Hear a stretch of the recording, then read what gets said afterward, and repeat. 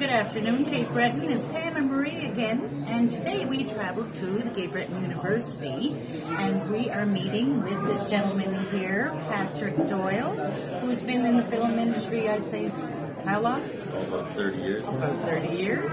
And he is trying to collaborate with a group here from Enactus, and that's for...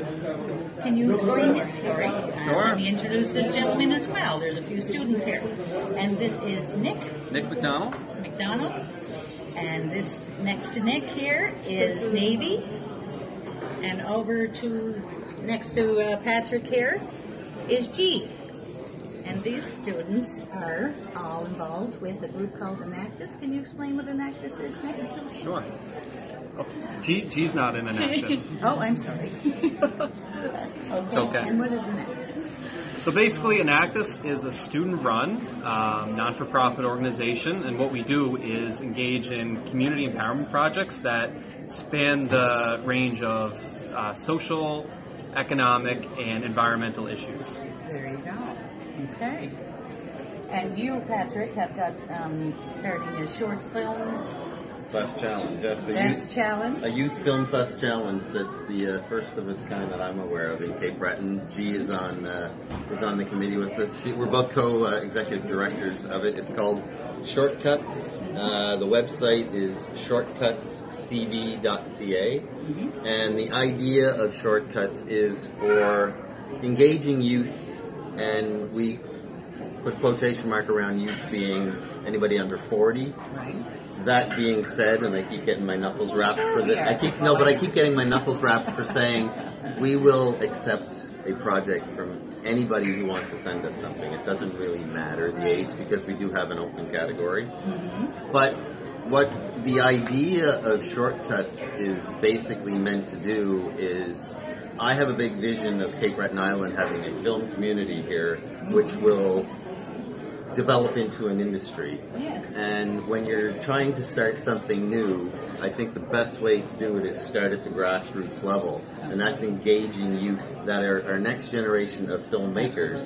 And this is our way of reaching out to the island and saying, show us what you got, show us what talent you have. We're basically, I like to describe it as raking the leaves to see what nuggets of gold there might be in those leaves.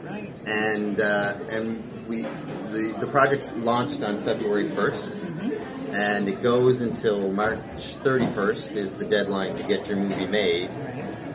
And so through the month of April we'll be screening, and the jury will be screening all the films, and we're going to have a gala in May, on May 2nd at the Hat. And I'm sure Gee is also our social media person, and I'm sure she's got something to add. Okay. What part have you been taking in all of this? Well, I handle all the social media stuff, so creating content for posts and doing interview stuff like this. So I think it's a really awesome opportunity for young creatives, and I'm super glad to be involved with it. Yes, absolutely. Well, to fill, for as far as the talent in Cape Breton, I mean, we've been known for it, have we not? In Cape Breton? How many people came off of this island that are famous now? Well, besides our natural beauty and our natural resource of the beauty, we also have a huge human resource that we've been letting leave this island for far too long. But at the same time, being here at CBU is such a unique opportunity because I think there's a lot of talent that we may not even be aware from other parts of the world that are in Cape Breton getting an education, a lot of them wanting to stay here. So this is kind of a unique spot to be talking about this because we don't know. There could be people that have worked in the film industry in other countries that are here. If I have the numbers right, I believe this year we have over 3,000 foreign students attending college here or university. So there could be a range of talent out there that needs to be discovered. And so you were trying to collaborate with the parents to see if they have a film that they would like to submit? No, it's more about it's like you guys. We're trying to access all of the resources and opportunities we have. I look at Enactus as a resource, as a collaborator of maybe they've got input into what we're doing, maybe they can get the word out. It's all about, on this island, the tough thing is getting the word out and getting feedback and response from people. So I didn't know of Enactus until about 3 days ago, and when I saw what they're doing, and now having heard what they're doing firsthand, I think even they like to help build a community. That's what we want to do in Cape Breton Island. Well, and when it comes down to it, I think that might be a way of slowing down so many of our youth that grow up here from leaving. Is to consider what their future will be, and we absolutely could use all the media attention around any creative ideas and future industry possibly for the island. We've done without that long enough. Absolutely. I honestly think it could change the fortunes of the island. I mean, I've worked in it so long, and I've worked right across this country in various regions, and the thing that keeps coming back to me, the only thing different is the location. The industry is the same. The commute. I don't want to build an industry in Cape Breton Island, and I don't want to shoot films in Cape Breton Island. I want to build a community, and that community will do all of that, the rest of that. Exactly. Because it's creative artists coming together in a collaboration, and there's amazing things that happen when you collaborate. Yes. Well, and you can find more community-minded people than the people who do reside here, whether it's helping at the food bank or whether it's creating something for our children's future. Everybody plays a part, and I find the whole island is kind of community-minded. Absolutely. I don't have any trouble saying hello to anyone here, and vice versa. Yep. So, yeah, we're definitely in a good place to do that. Now, is there anything more you would like to tell us about your plans here? Or what are you doing now that you're not out? This man here has been, you know, Nik Mercer. Yeah. Went well. That's a man I would love to meet someday. I've always adored his political views. Yeah, well, one of the funniest things I've ever done with Rick was when he was doing his Nik Mercer show in Toronto, and I was up working on it, and we went out to BC to meet Rick Hansen, and we threw Rick Hansen off a suspension bridge in his wheelchair on a bungee, and it was something I'll probably never forget. Yes, and humor too. Yes, absolutely. But you've done work with CBC, all right? Yep, I've done work for. It's a long list, but I mean, when you get into it to the point that I've been in it, and I started fresh out of college, working in the industry, you know, it's more about the more things I want to talk about are not what I've done, but what I want to do and where I want to do it. Yes. And well, you have the. Well, I know, but the irony being is, you know, I just almost never get to work at home.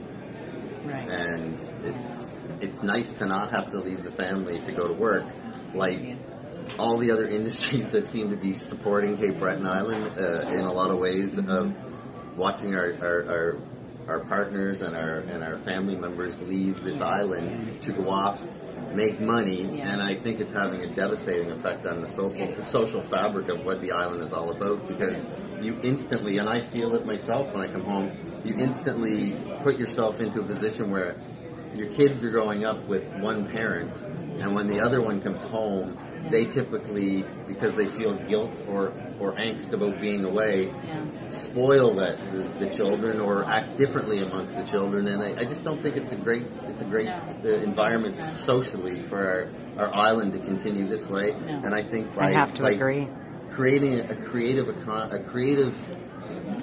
community that we can do things on this island, that we can keep talent and keep people on this island. There's no reason we shouldn't be able to. We're bigger land-wise than PEI. Absolutely. They're independent with a similar population, and I don't see any reason why we couldn't grow our own food. I mean, everybody needs to eat.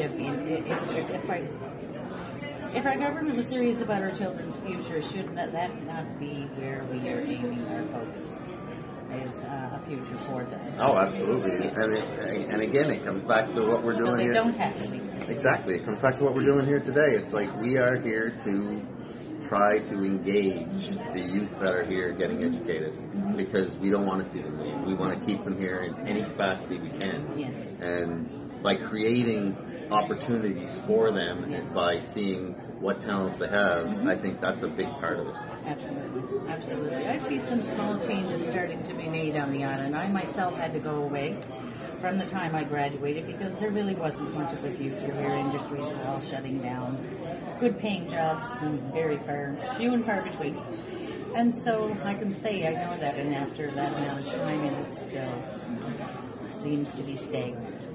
So I have a question for you, Nik. So you've been you say you're in your third year of university. Yeah. And do you see opportunities in Cape Breton for yourself to stay, or are you a lot like the generation that's growing up now that, you know, I'm here till I get my education, or I'm here for part of my education, and then it's off to somewhere else? Interestingly enough, my first year of university, I actually left. So I went to St. Enactus University because, you know, pretty much my friends were like, oh, go away, leave, because the general mentality is to, you know, graduate here, go away, maybe come back later on. But it was pretty much kind of the opposite for me. I went away, and, you know, I enjoyed it, but then there was still a piece that was kind of missing. yes. And when I came back, I realized I came back with a different perspective because I've actually had a chance. I lived away for a year, meet new people. You know, university, you meet people all around the world. It really changes how you think. And then coming here to CBU, and being involved in the community, I just noticed that there's so many opportunities, especially in like the creative economy and industry here, that there's a lot going on here that I wouldn't have known otherwise. But you just kind of got to get out there and, you know, meet people like we're doing now, and learn what's happening, what people are doing. The internet certainly helps now too. I mean, research is at our fingertips. Absolutely. So, yeah. You said something really important there, though. It's people finding out about who else is out there. Yeah. And that's all part of this whole collaborative social interaction and engagement that I think is such a key to it. It's funny, if anything, I could say Destination Cape Breton's ad campaign, Your Heart Will Never Leave, is the part that you felt was missing when you were away. It was your heart was still here. Absolutely. Like, you know, older people, they notice, you know, they always come back. You know, even if you're away, you know, decades, there's something that always brings you back, right? And it is the home of our hearts. Yeah, yeah, absolutely. Now, and Marie, you felt the same way. Our camera girl here, she went away, came back. 30 years. Yeah, a lot of us have done that, and there's just a calling to come home. And maybe there's a reason for that now, because now we're getting to collaborate, cause a little unity, maybe make something happen. This is wonderful. As somebody who's not from here, What's your take on that? As an international student here, I've been living here for a year and a half, and honestly, I have to say I'm enjoying it so far. Personally, I do see a lot of international students leaving away for the summer finding jobs in Toronto and other big cities. More opportunities there, but for me, I find it perfectly fine to find a job here during the summertime. There's so much opportunity out there. It's important for you to actually get yourself out there, find opportunities. And I like Cape Breton. It's a really cool community that I've never been before. I'm from big cities back home, and I did have a time where I was having a really hard time trying to adjust here. But with the help of the friendly people here and just the community around me, I get adapt to it really quickly, and I just love it here. Once you get past the snow, right? Yeah, so when I got past it, I was still adapting to it, but getting better. You actually came here in a snowstorm, right? I did. Yeah. My plan landed in a snowstorm. Not so welcoming, but... I don't think it's stopped since. But the nice part about this end of Canada, and it's a 3-month winter, and we're going into spring now. So I live in northern Alberta 8 months. Yeah. Sometimes. So, yeah, we're very grateful here, and it's beautiful. It is.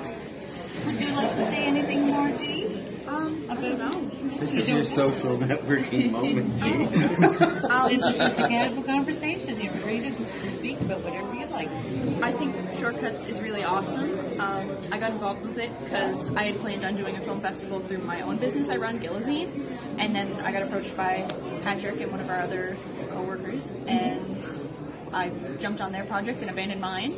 So it's a great opportunity, and both of that I'm working on are both involved with creating creative futures for the next generation. That's great. And she's been absolutely fabulous what she's doing. I mean, but the part that the more you get to know somebody, the more things you learn about them. And it's like, after maybe a month, she says, oh yeah, and I'm working on a screenplay now, and I've really got into this whole love of movies and watching all these old movies that, you know, we grew up with, but she's just finding them now. But I mean, it's, you have to think, though, the film industry would be a great fit for Cape Breton Island, and to get to work in that industry.